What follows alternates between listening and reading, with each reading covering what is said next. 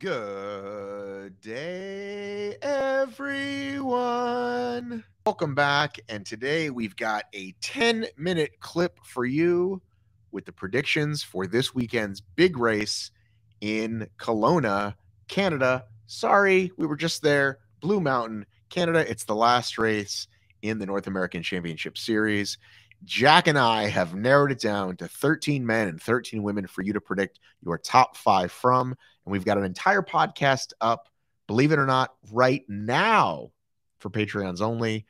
If you're seeing this on Wednesday, the rest of you will have to wait until tomorrow up for the regular podcast. But little shout out for you to get on the Patreon right now, see the picks early. But let's get to Jack and I. We're going to give you a little men's, a little women's. For now, a little taste. Get you excited about the weekend. Away we go. So you've got in order first to fifth, Lindsay, Emma, Annie, and then Ashley O'Hara fourth, Miranda Kopinski in fifth. Okay.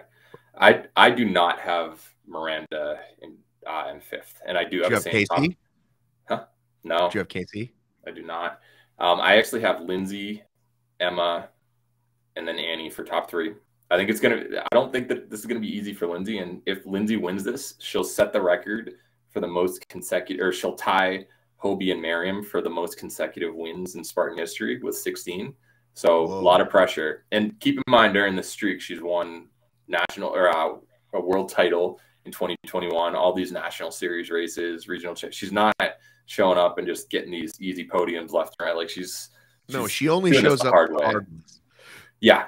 So if she decides to run like the Sunday Sprint and win that, if she ends up winning the Beast, then that'll be a pretty anticlimactic way of setting the record, but should set it. So just keep that in mind. So yeah, I've got Lindsay, Emma, who I think is going to have a great race. I just think obstacle failures are going to do her in. She's never run a clean race as far as I'm aware. And if you give Lindsay an opportunity to separate from you because you screwed up, I don't care how short or long the penalty loop is or if it's burpees, Lindsay will execute. She's won so many titles at OCR Worlds at this venue. Used to train here when she lived in Ontario. So home field advantage and the experience, she's not going to lose. Annie's going to have a great race as well. When I ran in Kelowna and at OCR World, she podiumed as well. She went out with Lindsay and Emma. So she's confident in her climbing, over 5,000 feet of climbing. She'll go out with them, and then I don't think anyone in the field, not guts is the wrong word, but I don't think anyone else in the field would be foolish enough to go at their pace at the beginning. So I see separation, and it's just, the podium is going to be locked up 2 minutes into the race. So yeah, fourth place, like I said, I don't have Ashley O'Hara or Miranda, Ashley O'Hara in fourth, but I have Miranda in fourth. So nice. Yeah, just her convincing win at Killington and 6th place at OCR Worlds proves she can climb in 2+ hour races. And it's not too, it's within driving distance. I'm assuming she's, it's a long drive from Cape Cod, but I don't think she's going to have the travel issues that some other people might come into crossing the border and stuff. So that's a big plus for her. And 5th place, I'm going Nicole. Wow. I think Nicole, despite all of the super tentative going on the downhills and stuff, she's not going to fail an obstacle. And her running just on the uphills, she might be going 80%, but that's better than a lot of the other women in this field. No disrespect to them, and on the flat, she still is running, 10K plus during training. It's not like she's just been a bum on the couch for the past year and a half. She's still aerobically fit and a former world champion. I think that alone will get her on the 5th place. I think it's one of those things that's could you make money on that bet? Yes. And would I bet on it even if I didn't have a top 5? Would I bet on it? No, because I feel like too many things can go wrong, and you'd hate to see her come back from injury and get injured again. But can she, even though on half a leg she's faster than most of the field, again, it's different when you're doing it and you're in competition and she feels a little something. She might be like, you know what? Fuck it. I'm literally slow jogging it in, which for her is still faster than most people. But I think you are rolling the dice, my friend. And I will bow to you if you are correct, but I think it's a big roll. You're rolling for like, double ones or whatever you call it. You're rolling for snake eyes. Snake eyes. There we go. Yeah. Realistically, I've got no other insight. That's just my gut. I just think that her fitness is superior to everyone else in the field on 2 of the 3 elements of this race. Granted, downhill is you're probably going to see 45 minutes plus of descending over the course of this race, but you're going to see an hour and a half plus of going uphill and on the flats. And I think that is where she'll be able to separate herself, even if she's not going all out. And that's going to add up to enough to be 5th place. Just complete guess, and I could look like an idiot, and she'll finish 17th and barely hobble her way into racing at Abu Dhabi if she decides to. But yeah, taking a risk. We'll see what happens. Well, here's the race that we want. Like, the race we want is healthy Annie, healthy Ariel, healthy Nicole, Emiko Clark, Lindsay, Chris. Like, let's hope we get that. And Rose and Alex. Like, we've got deep women's field these days. But I'm saying just those 5, I mean, obviously Alex could finish 5th in that race.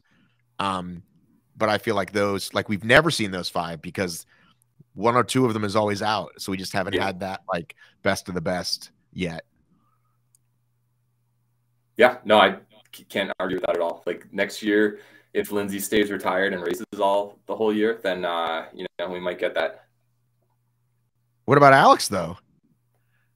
Isn't she? You talked with Faye recently. Didn't she give you the insight that Alex is retired despite racing in Dallas this upcoming weekend and doing another Savage race before? So seems like retiring means I'm just going to race.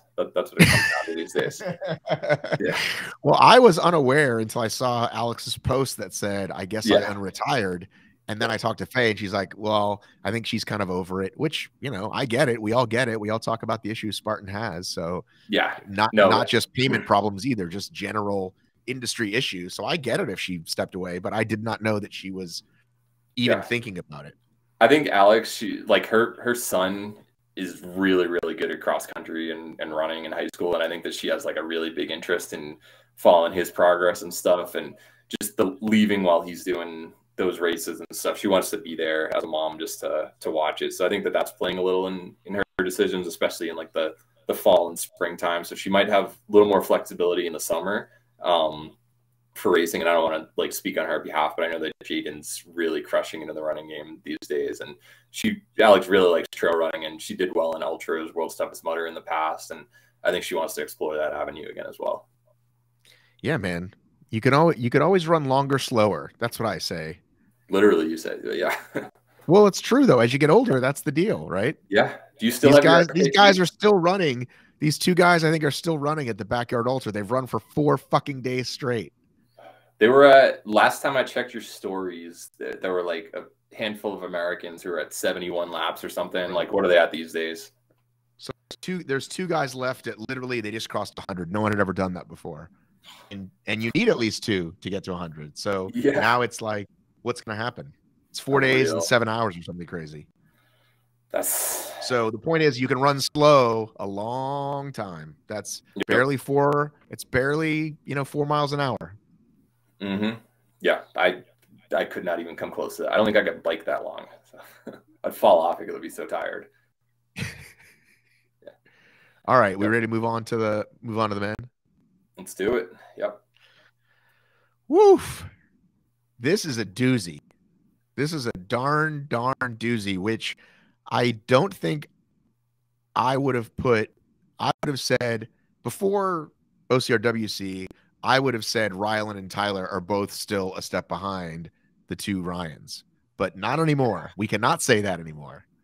Yeah. So if you're looking at the names that jump out, Atkins, Kempson, Shadeg, Veerman, Hawk, and I hate that Hawk's an asterisk. Do you know what happened with Hawk? No. I mean, I think he was talking about like if he could afford it or not, which is a real, I get that, but I figure he'd know by now. Yeah, no, I won't go into like the super specifics, but he had an accident at work. Dude, really, really messed up his foot and Achilles area. So, no. So we need the youth. And that was like within the past week. So as far as he said, it text me if he decides not to go. I've yet to get any info like saying that he's not going to race at this point, but I don't know. That's a big ask right there. But he will have 6-7 weeks until no, I guess like 5 weeks until Abu Dhabi if he decides to race that afterwards. If not, I believe he can move up into third place potentially in the National Series race if he gets in the podium.